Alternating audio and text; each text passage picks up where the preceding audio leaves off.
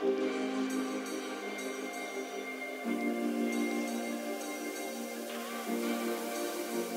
guys, in this video, I'm going to go through rigging the new HOLTPRODUCTIONS SWIMMINNOW and a few techniques on how to fish them when you're out in the water.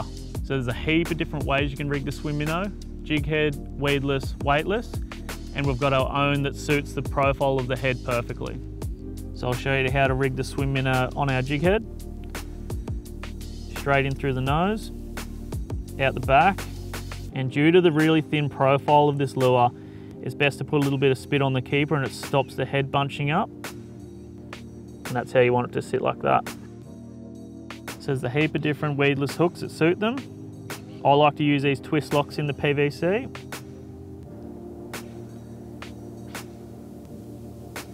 Twist him on. In through the belly. Out of the hook slot.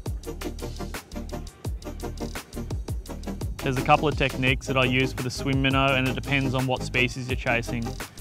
So if you're chasing your pelagic estuary fish, like all your trevally species, the main thing is you want to be hitting the bottom, 5 or 6 small hops up, and letting it hit the bottom again. And what you're essentially doing is getting it high up into the water column, and then letting it sit back down, hitting the bottom.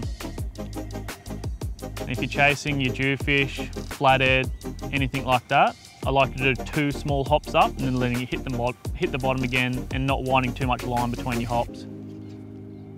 I think the most important thing with any soft plastics fishing is keeping it simple. As long as you're making contact with the bottom consistently, you can't go wrong. Like, wait a second. Yep.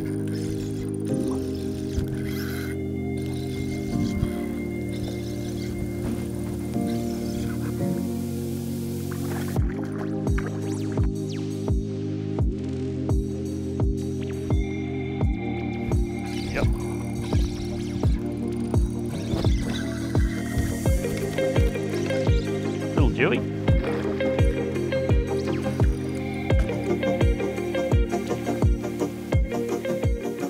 So that's all of the basics you need to know about the SWIMMINNOW and how to use it and how to rig it. If you want more information on it, it'll be on the website and the socials.